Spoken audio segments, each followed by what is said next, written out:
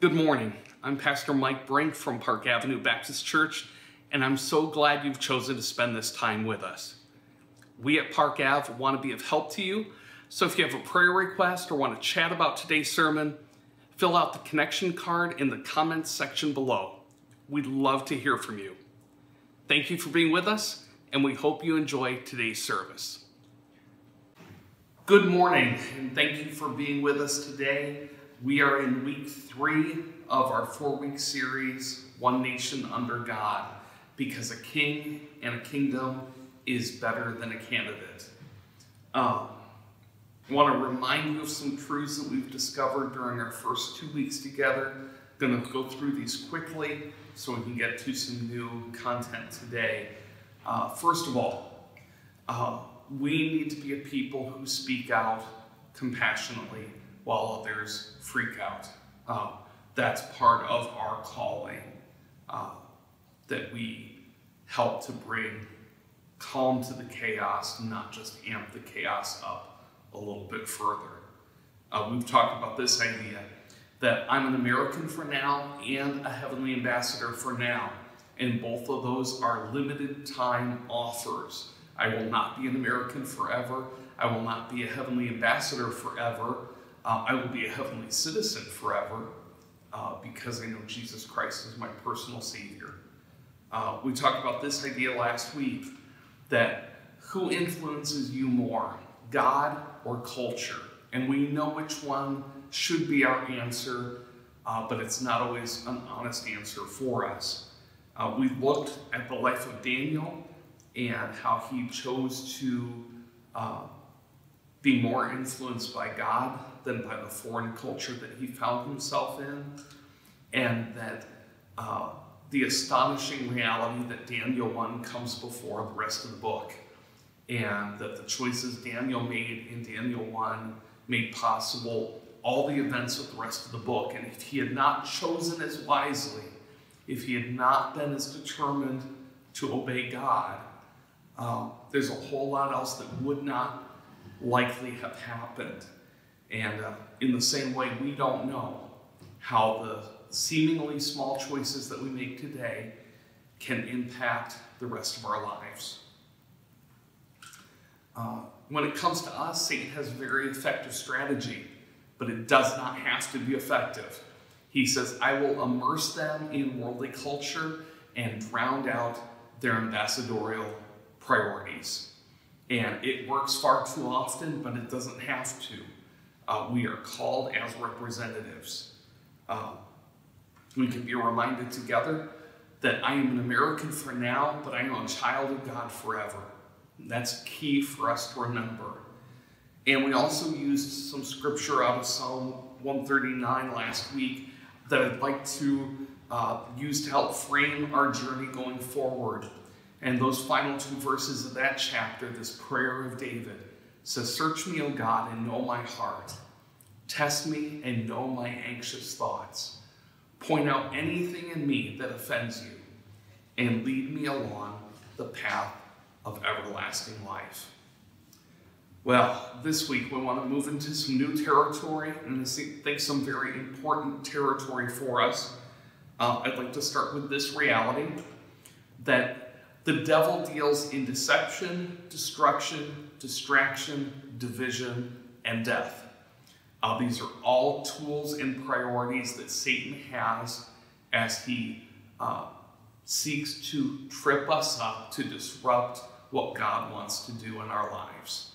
And the one I want to zero in on this week, although several of the others come into play, is that idea of division. Now, our logic can get pretty twisted up, and I think it ends up happening a little bit like this. See if this seems at all familiar to you. First of all, we think, well, the way I think is correct. Second of all, we think, well, God agrees with me. And then third, we think, if you don't agree with me, then you don't agree with God either, and you must be wrong. Sound at all familiar?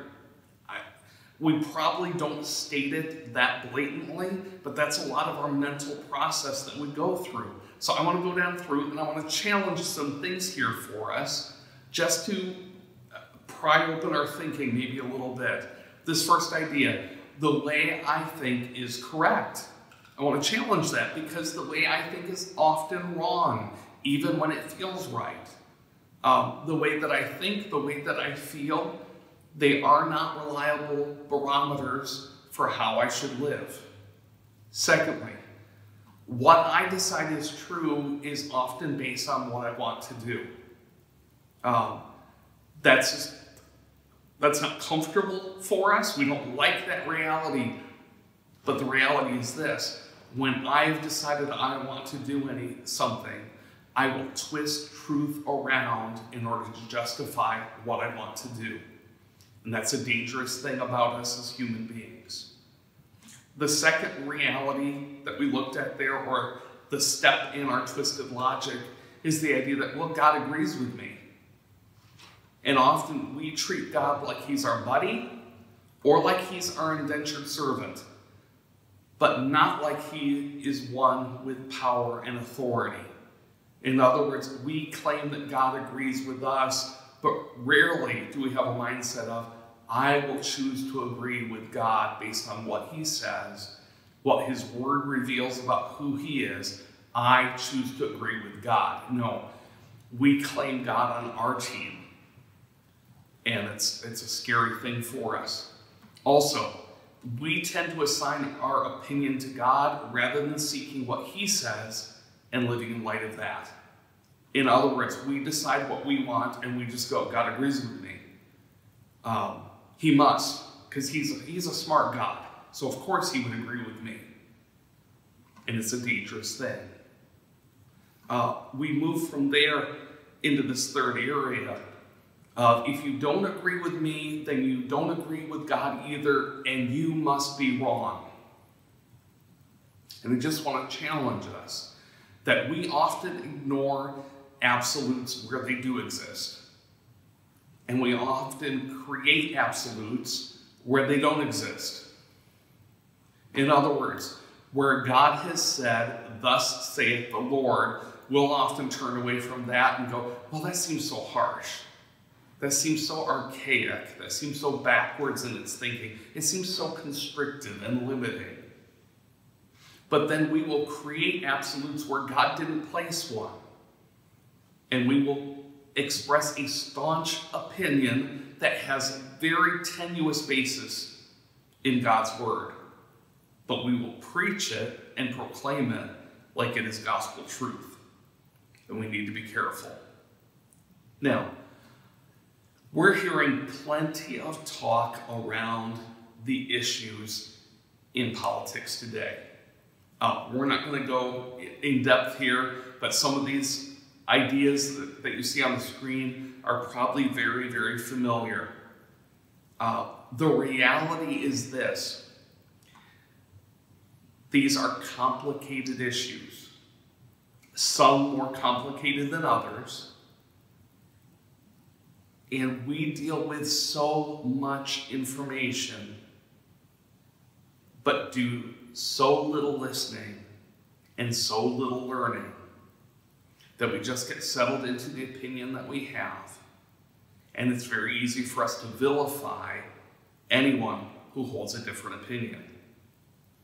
I think as believers, we need to be careful there. So I want to challenge us with a few more things that you may find uncomfortable, and that's okay.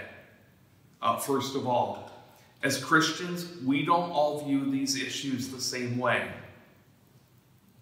Do you realize that? We don't support all of the same policies. We have some similarities, and we have other issues on which we would find great variety of opinion. One more. We don't all support the same political party or the same candidates. And this is one of those areas where we can go, well, obviously I'm right. I'm seeing the issues clearly. And anyone who isn't seeing it the way I see it, well, they're wrong. They're in opposition to me, but obviously they're also in opposition to God. And I think we need to be careful. We're doing a lot of damage. I want to remind us real quick of who our enemy isn't. And we get this mixed up. Our enemy is not the opposite party. Our enemy isn't the candidate that I don't like. Our enemy isn't the people whose opinion differs from mine. And my enemy especially is not Christians whose opinions differ from mine. Because can I tell you something? Sometimes we go, well, if they don't see this the same way I see this, then I don't even think they're saved. I don't even think they know God. Because if they did, of course, they would agree with me on all of these issues. So who is our enemy? We know this. This is no grand reveal, but we forget that our enemy is Satan. He is a deceiver. He is a divider. He is a distorter. And too often, we just plain fall for it. Well, I want to take some time today. We're going to look at some select verses from John chapter 17. The whole of that chapter is a prayer of Jesus. Very shortly before his arrest, his trial, and his crucifixion. And we don't have a lot of recorded prayers of Jesus. We have a lot of recorded teachings, but really only a handful of prayers. And there are some, like the Lord's Prayer, that we tend to go to a lot. And there are other prayers, like this one, that I don't know that they get the attention they deserve. So I would suggest that when Jesus prays, we should pay close attention. What does it reveal to us about him? What does it reveal to us about his priorities? And what does it reveal about how he prayed? I want to start actually toward the end of the passage, because there's something really, really important there that helps to frame everything else we're going to look at. So I want to jump down to John 17, verse 20.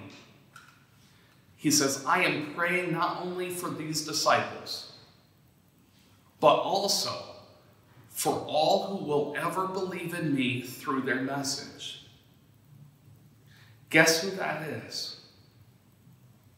Well, if you're listening today and you're a Christ follower, meaning you have accepted the gift of salvation and you have given him authority in your life, you're depending on him and him alone for eternal life, then this verse is talking about you.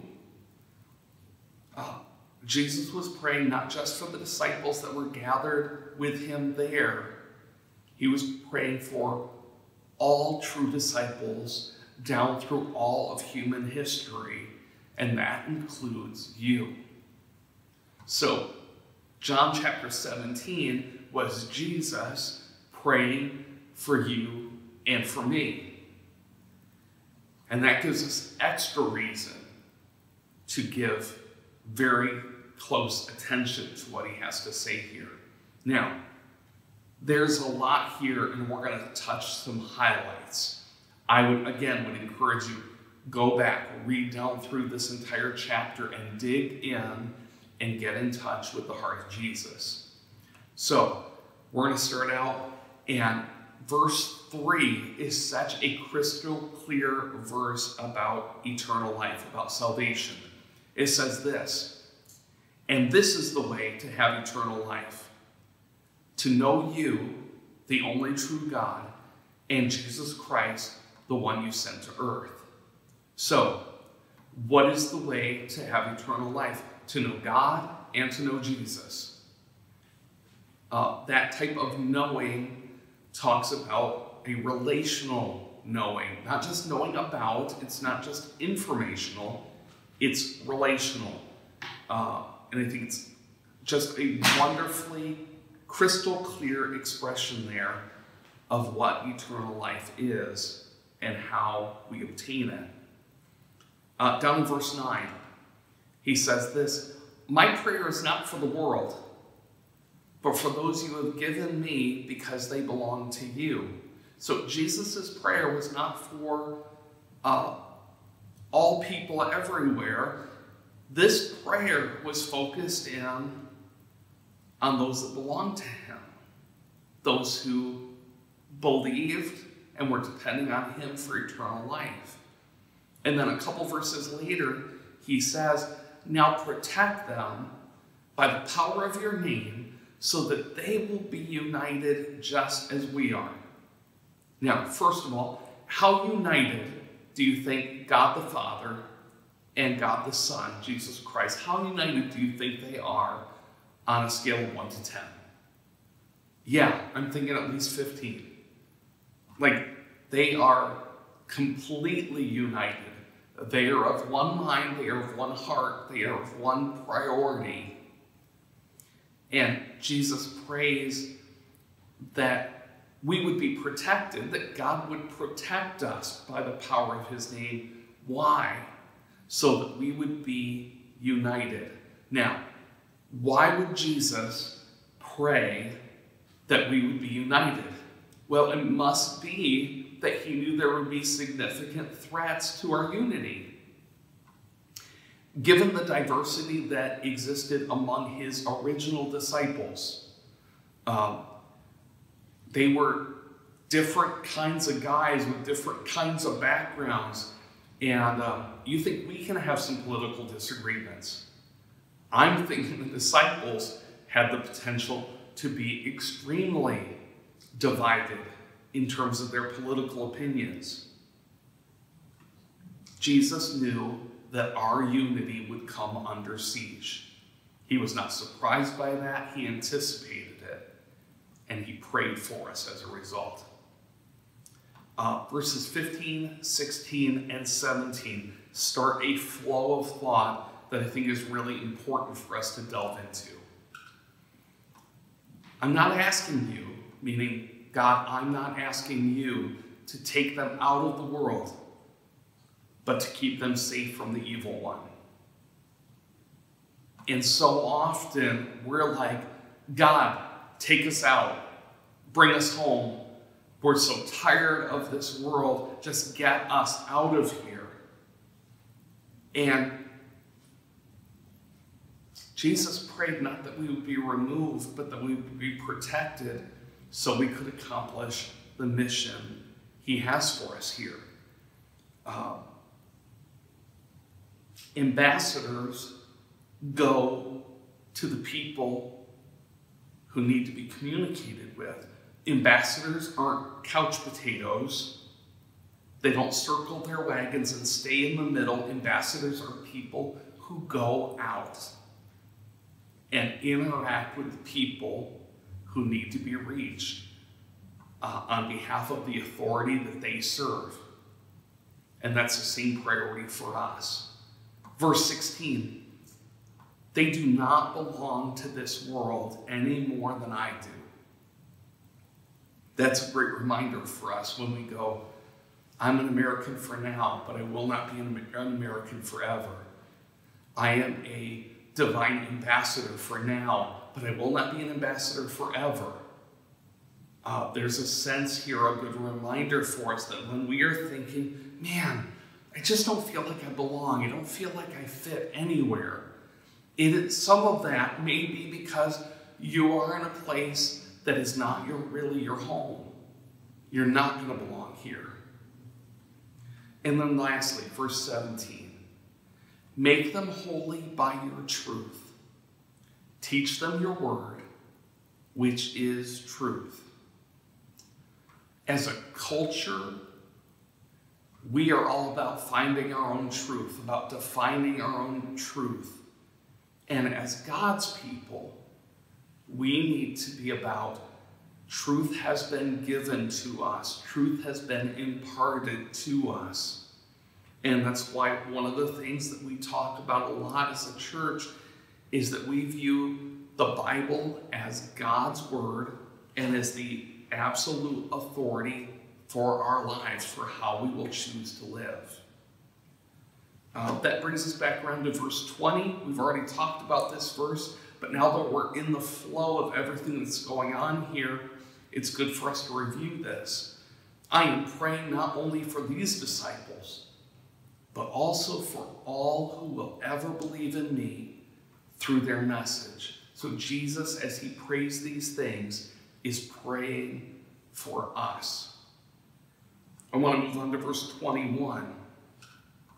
He says, I pray that they will all be one, just as you and I are one, as you are in me, Father, and I am in you. And may they be in us, so that the world will believe you sent me. So again, we have a prayer for unity, that they will all be one. What is the basis for this unity? What does he compare it to? Well, the kind of unity that he has with the Father. The kind of unity that exists there, he prays for us. And he prays so that the world will believe you sent me. It's part of our testimony, it's part of our reputation, that our unity helps convince the world that there's something about this God and there's something about this gospel message that is different because it produces different results. Moving ahead to verse 22, he says, I have given them the glory you gave me, so they may be one as we are one. So Jesus has equipped us to live out this destiny, this mission that he has given us. I am in them, and you are in me.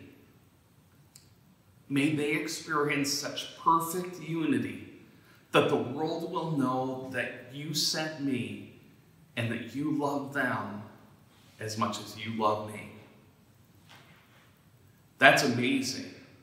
Again, may they experience such perfect unity. A recurring theme all throughout this prayer. Why? So that the world will know that you sent me and that you love them as much as you love me. It is hard for us to grapple with that as a people, as Christ followers, the Father God lavishes on us the same affection, the same delight that he finds in Jesus Christ. That's a phenomenal thing for us to grapple with. One more spot that I want to look at, it's actually the final verse of this prayer, verse 26. He says, I have revealed you to them.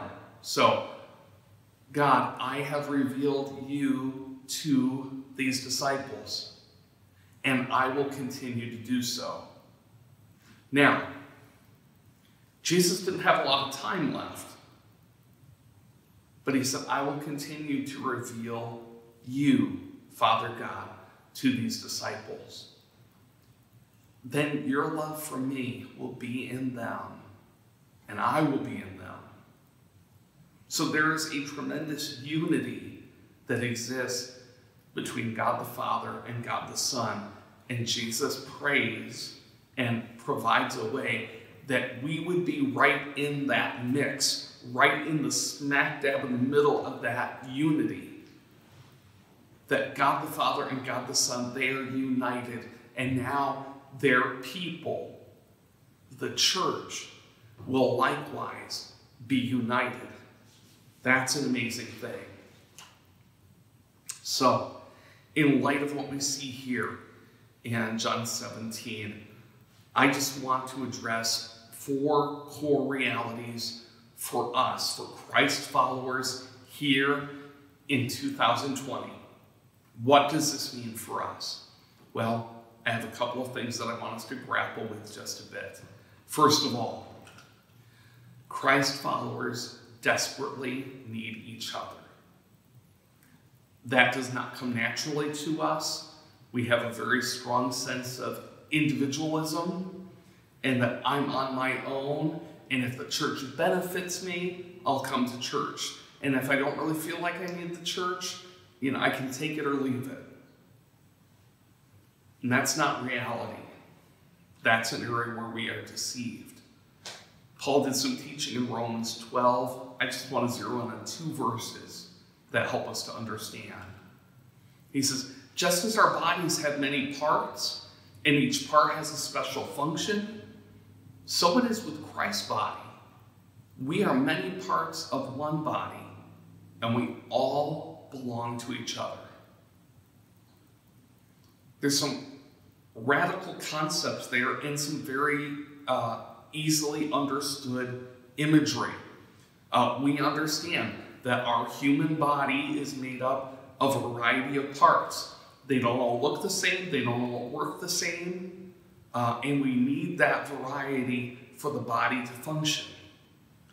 So I just want to tease this out a little bit with a couple of thoughts to help us grapple with this. First of all, we need to acknowledge that we all function differently. I'm not like you, you're not like me. We have different strengths and we have different weaknesses. And weaknesses are something that other people help compensate in for us. And strengths are areas where, not where we draw more attention, it's where I can help someone else. It's a powerful thing for us. Secondly, unity is not the same as uniformity. They are not the same. It doesn't mean we all need to think the same way or function the same way or have all the same views, but we will have unity around the cause of Christ. There is strength in diversity. And lastly, just to go really, really practical, no one else can do your part. The body needs you. This unprecedented season of COVID-19 and coronavirus and quarantine has been very, very challenging for the church. Because for a period of time, we were not able to gather together. And so we watched church online, and we felt like, oh, it's just like being at church. And no, it's not. Because it was easy for us to become disconnected from one another, to not be helping one another, to not be checking in on one another, to be able to encourage one another. Just hearing a sermon is not being the church. And no one else can do the part that you do. And so when you remove yourself from us and remove yourself from connection with us, the body is weaker because you're not present. So my challenge to us would be, even if physically you cannot be with us or it's not wise for you to be with us yet, stay connected.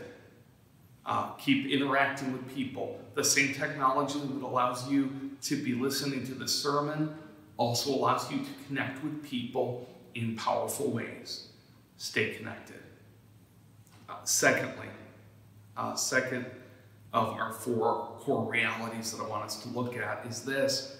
Our primary mission will always stay the same. It doesn't change. We don't have to, so what's the church supposed to be doing this year? No, the exact same thing the church has been called to do from the beginning. I want to look at familiar verses, Matthew 28, 19 and 20. Jesus gave the Great Commission.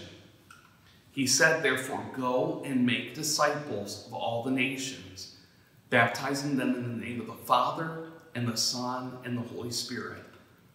Teach these new disciples to obey all the commands I have given you. And be sure of this, I am with you always, even to the end of the age. I just want to pull one really crucial thought from these verses for us. The Great Commission tells us what? Make disciples. And the Great Commission tells us where? All nations. But it doesn't tell us how. Why? Because the how keeps changing. The same methodology is not effective in all cultures and at all points in human history. That changes. Does it change the message of the gospel? No.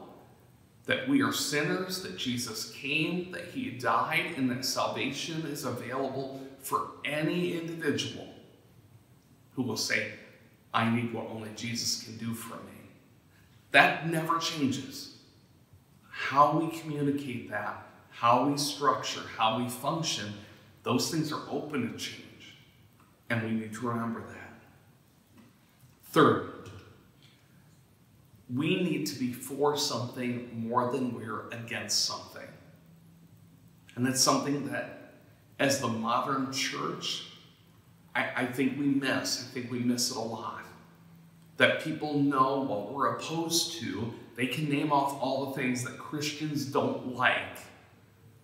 But if we were to ask them, so what are Christians in favor of? What do they support? I think there's a lot of people in our world that would be scratching their heads and going, you know what, I really have no idea. They're always making so much noise about what they're angry about. If we stopped all the things that they're angry about, I don't know what the church would do. I think they might close up. They might just dry up and blow away because their entire purpose seems to be opposition. And there certainly are things that we need to oppose. But I think far out ahead of that, there need to be some things that we're in favor of, that we promote, that we advocate. And that's what ambassadors do. They carry forth good news. They help to build relationships. They help to reconcile. And so first and foremost, we're called to be reconcilers.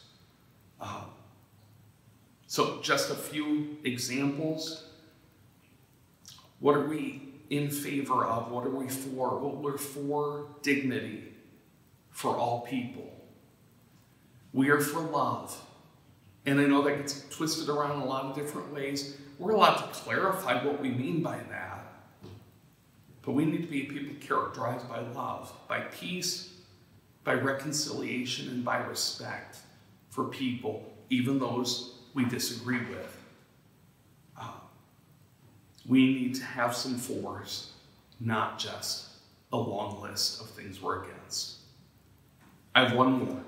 Last thing I want to challenge us with is we will be a people who choose to love like Jesus loved. Now, that sounds really good on paper. That lives really hard. Because Jesus set aside his own rights, his own privileges, what was most convenient and expeditious for him to meet the needs of others. We don't like that idea. Jesus sacrificed. He gave up his life. And for most of us, we're not even willing to give up our convenience to love somebody else. So this is a huge challenge for us. Jesus himself expressed this so clearly for us. John 13. He said, so now I'm giving you a new commandment. Love each other. Well, that sounds pretty simple. It's very easy to understand. It's very difficult for us to live out. Just as I have loved you, you should love each other. That verse has always bothered me because I'm like, oh, Jesus, really, do you need to set the bar that high? That we have to love like you love? Well, you're the Son of God. You have different resources than I do. Not true. As a Christ follower, I've been resourced in every way necessary to live out what God has called me to do. I'm not lacking anything. And then verse 35. Your love for one another will prove to the world that you are my disciples. It's troubling that very often the characteristics people would use to describe Jesus are diametrically opposed to the characteristics they would use to describe church people. It ought not to be. I believe that our world is so tired of hearing about God's love because they see so little of it lived out. All they hear is words. All they hear is talk. We need to be people who embody that truth. And lastly, as we look at this entire area of disunity and disagreement, I think we need to remember this. I will not always be right. I know, shocking. You won't either. I will not always be right.